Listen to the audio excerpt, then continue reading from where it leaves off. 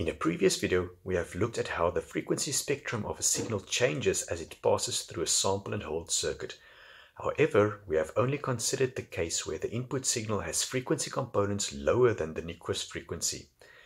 In this video, we look at the case where aliasing occurs, that is, when the input signal has frequency components higher than the Nyquist frequency. We also look at where aliasing might occur in a control system and how to prevent it. Consider the sample and hold circuit shown here, where XA is the analog input signal, T is the sampling period, X star is the sampled signal. We abstract the zero-order hold circuit with an ideal low-pass filter, and YA is the resultant output signal. Suppose the frequency spectrum of the input signal is given by this plot.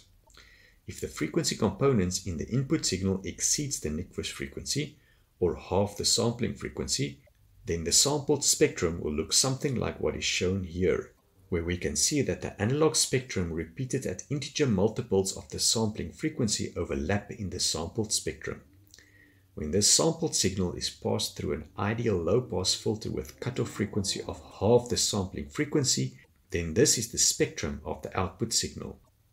It is clear that, even with an ideal low-pass filter, the input signal cannot perfectly be recovered, and that the high-frequency components of the input signal has corrupted the low-frequency regions of the spectrum. This is called aliasing and is something we want to avoid in a control system. Let's look at where aliasing might occur in a digital control system. The signals produced by analog sensors typically contain noise, and this noise often has high-frequency components. If such a noisy signal is directly sampled, then it will corrupt the low-frequency components of the signals in the control system, causing undesirable response. To avoid this, we place a low-pass filter on the output of the sensor to remove the frequency components higher than the Nyquist frequency before the signal is sampled. This filter is called an anti-aliasing filter. Ideally, one would use an ideal low-pass filter with a cutoff frequency equal to the Nyquist frequency. However, an ideal low-pass filter is not realizable since its impulse response is non-causal, as shown here on the right. With a realizable low-pass filter, we have to choose the cutoff frequency substantially lower than the Nyquist frequency to ensure that all the undesirable frequency components are attenuated sufficiently.